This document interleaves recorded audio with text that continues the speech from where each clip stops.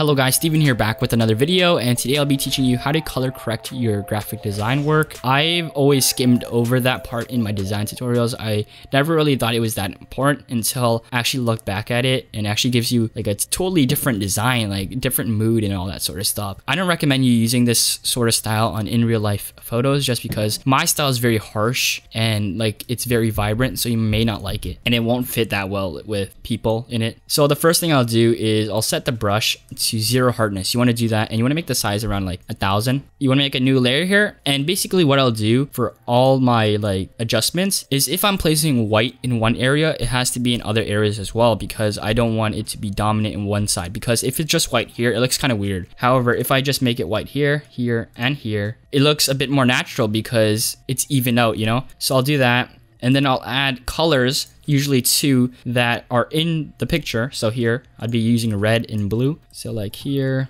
maybe here, and like near the gun here, and I'll make it overlaid.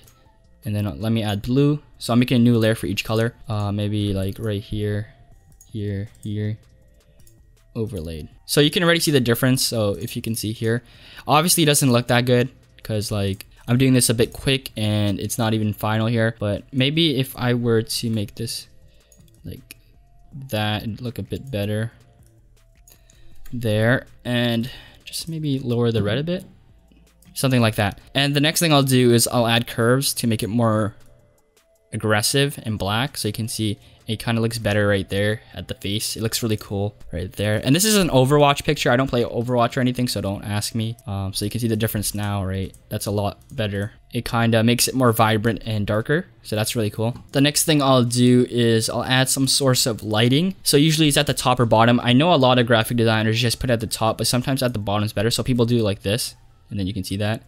I'll do both, so you can see the difference now. It kind of makes it look more realistic as well, because usually it isn't just like dark here and then bright here, you know what I mean? So let's just maybe do something like that. And then now I'll make the brush smaller to like 500, and I'll focus on the smaller details. So I'm gonna click on areas that need emphasis. So like obviously the hand, the gun, something like that. And I'll do it in random spots. Like I said, I don't want it in just one spot. So let me just overlay this now, and you can see the difference.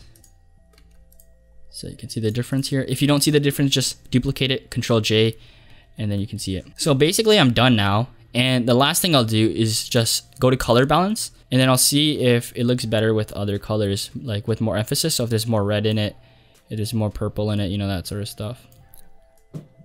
So something like that looks really cool. I'll mess with vibrance and saturation only if I need to, but it looks like it looks good in this one. Like maybe if I wanted like a darker look like that, that might look good. And then last thing, I'll go to hue and saturation, see if the other color schemes look better. So like that might look good.